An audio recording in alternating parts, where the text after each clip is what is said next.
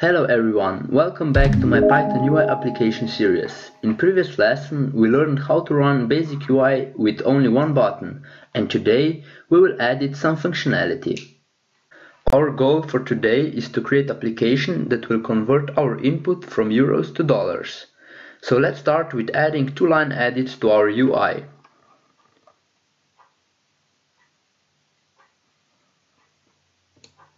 One on the left side of the button and one at the right.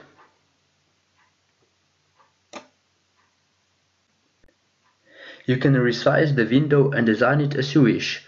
I will just add a label which will be the title of my application. And just a little bit resize my window so our line edit will fit right in. So go to label is right here, and I will put it at the middle on the top like this. I will also change the text of it, which is right here, and name it converter. We can also change the font and size of font like this.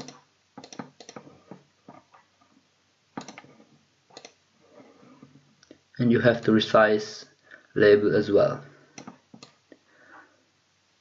Okay, by the way, you can also change the title right here on the top of our UI window. So you have to make sure that you have unselected every element and click on the window. And then go to property editor and search for window title. And change it to whatever you want. I will just change it to converter.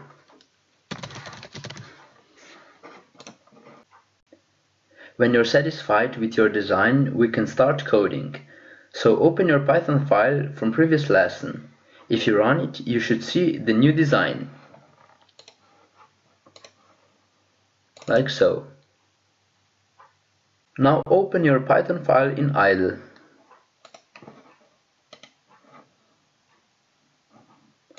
Now, first thing we will do is define a function which will convert our input to dollars. So let's define a function. I'll name it convert. And then you have to make sure that you know what's the name of your line edit. You can see it right here in Object Inspector. For me, the second line edit is line edit _2. This is the one for dollars, and this is the one for euros.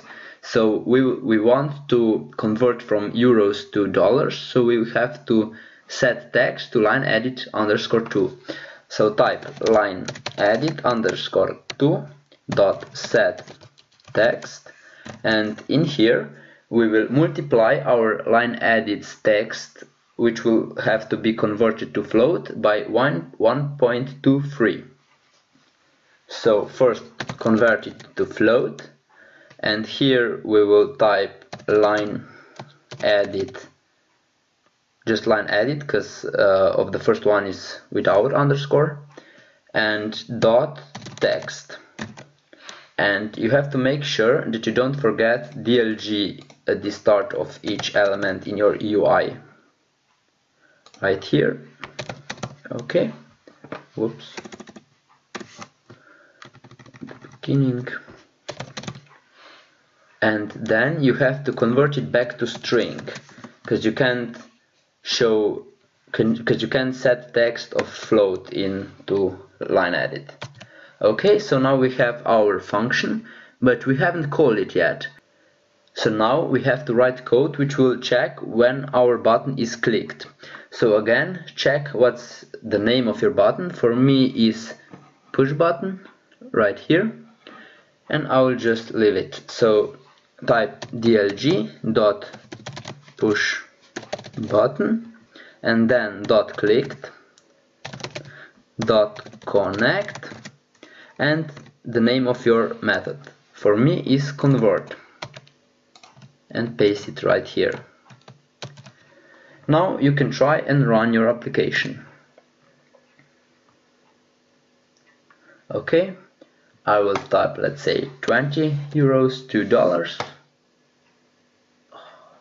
Okay, what we forget to multiply it by 1.23, 3. So you have to make sure that you multiply it when you converted it to float. So it will be right here.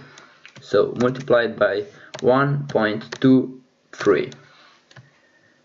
Ctrl S for save and F5 for run. Okay. Let's try it again. So 20 and convert. Okay, we get our number, but let's check if it's right. Go to Google's converter and type 20 euros, and it's actually 24.58. So we can see our converter actually rounded to 24.6, which is actually okay. In later episodes I will show you how to manipulate your decimal points, but for now I think it's okay. Okay, that's it for this video. I hope you learned something new and that you're motivated for some more advanced examples which will be shown in next videos. Stay tuned and I will see you in next week.